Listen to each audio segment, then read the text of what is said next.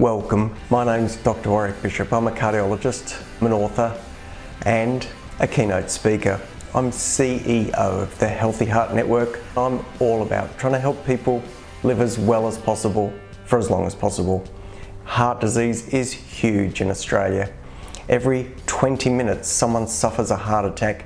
Most of these could probably have been avoided if only we knew what to do.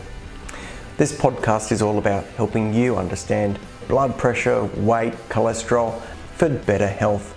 If you enjoy this podcast, I would be honoured for a 5-star review. You can share it with your family and friends. It may well save someone you love. Hi, my name's Dr. Warrick Bishop and welcome to my podcast and videocast station. As always, I'm super grateful you've taken the time to tune in. And if you enjoy my podcasts, please share them with someone who you think they will benefit, and please subscribe. You can do that through Spotify or Apple or any of the platforms. I'm on just about every one of them. Well, with that aside, what would I like to talk about today? You may be aware from other podcasts, I've touched on the importance of bone health. Now, part of the reason I've touched on that is because with my partner Shell here in Hobart, we've opened a franchise business called Osteo Strong. If it's in your part of the world, I suggest you check it out. Osteo Strong is all about improving bones, balance and strength for individuals. Now, that can be any comer because we can improve athletes, we can improve run-of-the-mill people, so the average Joe Blow off the street, and really importantly, we can improve people who are deconditioned, who are moving towards frailty, who maybe have osteoporosis or osteopenia, two different extremes of thinning bones. So my interest is about making sure I can give the best information to the people who come through our centre in regard to their bone health, because we might be able to help them. So what I'm going to do is share a little bit of information from the Australian Family Physician. So these are the sort of guidelines and some of the concepts that GPs will have in regard to osteoporosis. So who do they consider should be considered for bone mineral densitometry? So bone mineral densitometry, bone mineral density, BMD, is done using what we call a DEXA scan. So that's a dual X-ray absorption scan. And that scan is used broadly, is reproducible. It's what we've used in studies, and it gives us a really nice idea of how dense, how the health of your bones is, mainly in hip and in spine, compared to an average 30-year-old of the same sex. So who should we be doing bone mineral density checks on? So this is where the Australian Family Physician and general practice recommendations sort of sit. They recommend for anyone over 70 years of age. And I'm not going to speak to the Medicare rebate on this. This is a conversation for you to have with your GP and for you to think about in your own context. I'm not talking about the rebatable scans. That's a different story, and you can obviously flag that with your GP. I'm talking about where the current sort of practice suggestions are in general practice. So people over 70 years of age are considered reasonable people to get bone mineral density undertaken on. Then we look at men over 50 or women. Oh, I'm going to say that again. Then we look at men over 60 or women over 50 if there's any of these following risk factors, or if you like, potentiators of potential for osteoporosis. And that includes a family history. So if there's bad bones in the family, then if you're a woman over 50 or a man over 60, might be a really good opportunity to be thinking about scanning. Remember that difference of 10 years is exactly what we see in cardiovascular disease, except it's the other way around.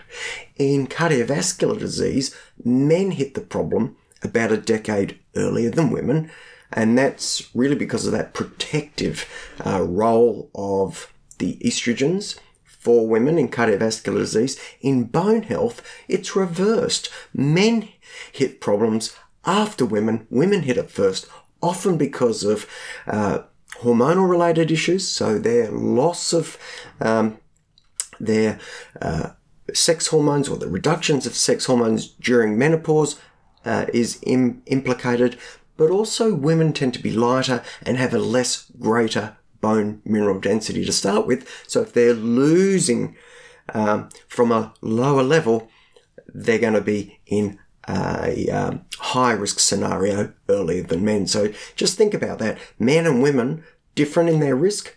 For cardiovascular disease, men first, women second. For bone health, women first, men follow. So men over 60, women over 50, if there's a family history of bad bones, think about getting a bone mineral density done.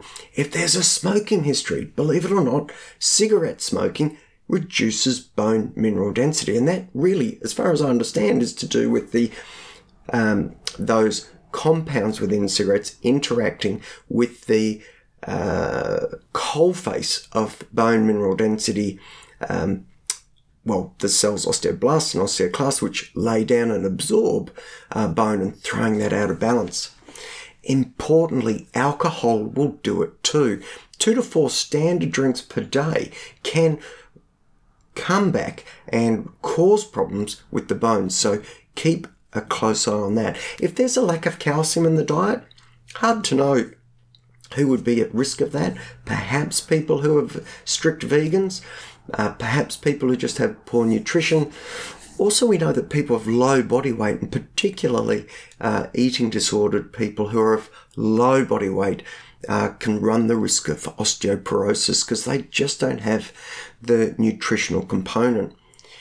People who are at risk of increased falls may well benefit from bone mineral density, just to make sure that those falls aren't going to put those people at significant increased risk.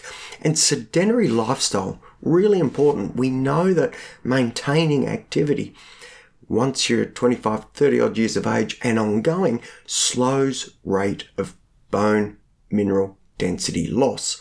So they're the sort of risk factors that if they're occurring within your life or within the life of someone who you care for, you may wish to flag that they have that conversation about bone mineral density with their general practitioner.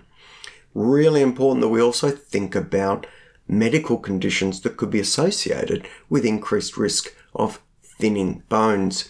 Now, importantly, things like endocrine problems, and we were talking about the sex hormones. So for women, early menopause could be a problem.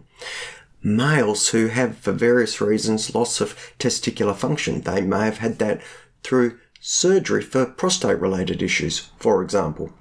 People who have thyroid issues and hyperparathyroid issues. Now, what does that mean? Thyroid is a sort of regulator of how the body idles, if you like. It's a metabolic guide. If your metabolism is increased, then you turn over all sorts of things and you can weaken those bones. Parathyroids, para means beside or next to. Parathyroid glands actually sit right next to the thyroid gland. They're almost indiscernible, and the parathyroid glands are super important and central for regulation of calcium within the bloodstream and the body. So if they're playing up, increased amounts of calcium can be reabsorbed and brought into the bloodstream and can weaken the bones. Inflammatory conditions in the longer term, things like rheumatoid arthritis, people with ankylosing spondylitis, people with gut-related problems, particularly malabsorption. If you've got a problem with absorption in the top part of your gut, you may not be absorbing the calcium, magnesium that you need to. We also know that people with inflammatory bowel disease can have an inflammatory process affecting the whole body, and these inflammatory processes can also impact bone health.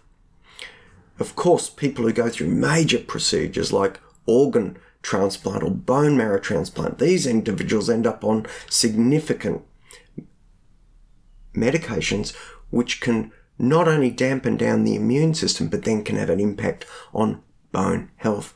As you might imagine, because the kidney is central in the regulation of calcium, phosphate, magnesium, chronic kidney disease can drive bone health problems as well, and can often drive secondary hyperparathyroidism. That's actually a talk of its own on another occasion, but there's a lot of complex interplay. But just be aware, chronic kidney disease can be a marker or a real flag for people who could be at risk of osteopenia, a little bit of bone loss, or osteoporosis, significant bone loss.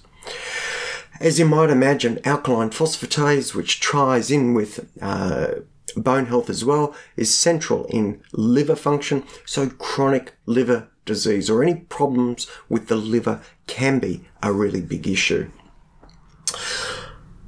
Beyond that, one of the most important things that I saw in this document that I'm referring to from the Australian Family Physician are the drugs that can be involved. Now, I'm going to read those out so I don't miss any of them, but most importantly are things like corticosteroids. Corticosteroids, without question, are a major risk when it comes to reducing bone mineral density. So who gets corticosteroids?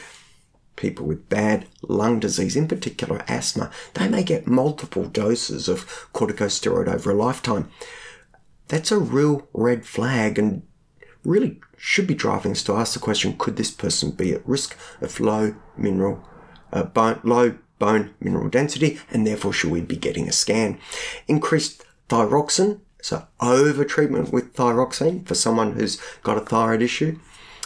Anti-androgens, so testosterone probably builds bones from all our research, so an anti-testosterone agent which might be used for someone who's got a sex hormone sensitive tumour like prostate cancer can lower bone mineral density. Anti-estrogens for the same reason. Someone who's got a tumour that could be sex hormone sensitive could be put on an anti-estrogen. Think someone who's got breast cancer, for example. And you may not have guessed this, but anti-epileptic medications can also alter bone mineral density, and the way they do that is they accelerate the turnover of some of the components that are really important in bone mineral maintenance. But here's the one that really caught my eye. If you've heard of the more recent line of antidepressant agents, which many people are on, they're called SSRIs.